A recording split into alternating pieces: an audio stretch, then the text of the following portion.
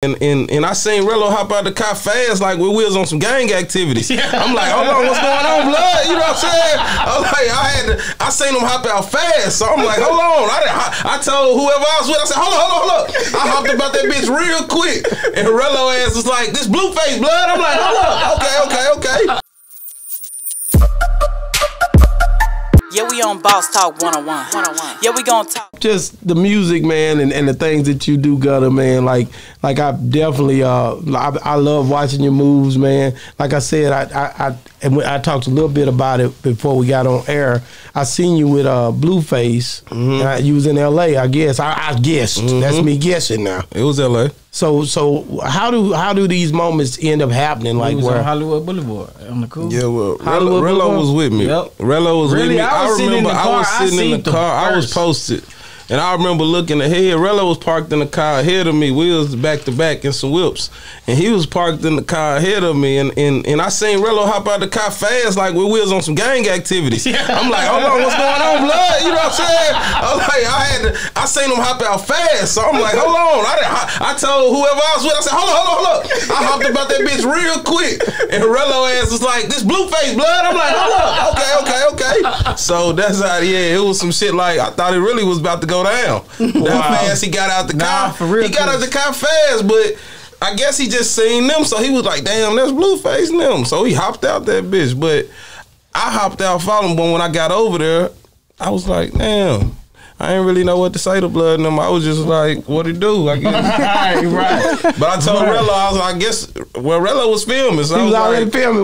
I guess it. So you learned that early on. Yeah, off the muscle. Go get you. Man, that's good that you already know that, because I done been with a lot of dudes who didn't captivate that moment, bro. Yeah, but you can't be scared of dick ride. You got to go on and make this shit. Well, I don't think it's a. No, because niggas think it's dick ride. But who the hell is niggas? Like, I mean, a lot of niggas. Yeah, he was just. I don't go by no rules. He was just speaking of just going with your move of filming. Yeah, a lot of niggas don't like pulling out their camera in front of niggas because they feel a certain type of way. No, like, I don't want to film that nigga. Like, I'm my own man. You feel me? But no, it's okay. It's very much okay. You know what I mean? At the end of the day, this moment, you guys are already blogging and talking to people anyway. So this is what we do. I do the same thing. I went for years carrying cameras around before Boss Talk. Niggas looking at me funny. I had dudes with me, didn't I had people following me around. I didn't know what it was gonna be.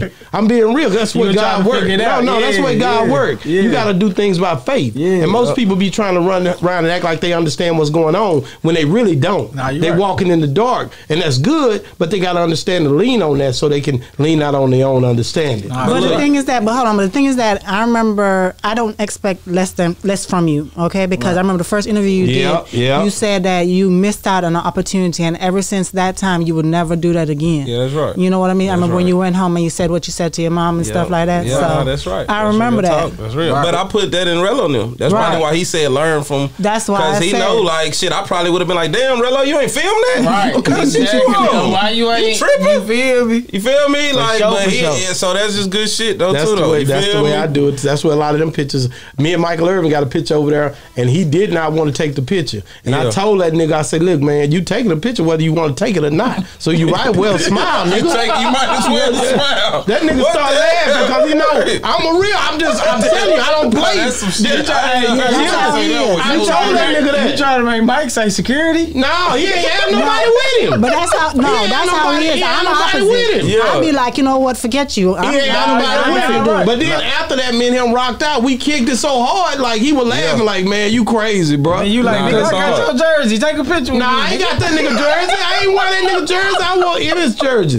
I'm E. Smith, so he said I want him, and I ain't even have 88. No, I ain't. But he's still gonna take that picture. I went to a lot of them games and I put a lot of money up for them dudes, man. Yeah, facts. For them to be acting funny.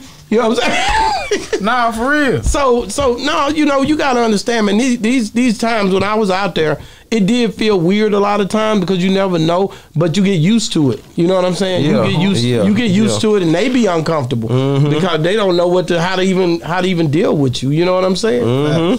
So that's the way I look at it. Man. I don't be tripping off them dudes, man.